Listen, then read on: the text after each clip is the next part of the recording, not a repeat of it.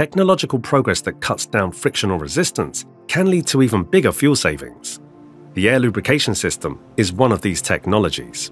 As mentioned earlier, the frictional resistance of a ship is considered to be equal to the resistance of a flat plank with the same wetted surface area.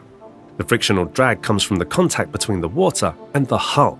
That drag is actually stronger between solid and water than between solid and air or air and water.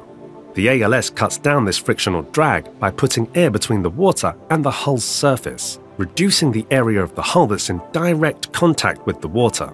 That's why it's called the air lubrication system. The air acts like a lubricant between the water and the hull.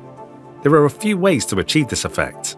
One way is by injecting air under the ship to create an air layer. When the injection starts, the air forms a continuous layer at the bottom, separating the hull from the water flow.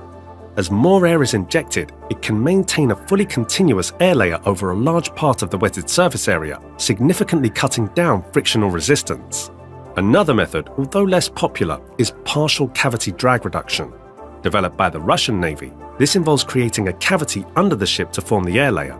Remember when you were a kid and you put a glass upside down in water and the water didn't get inside? It's the same idea.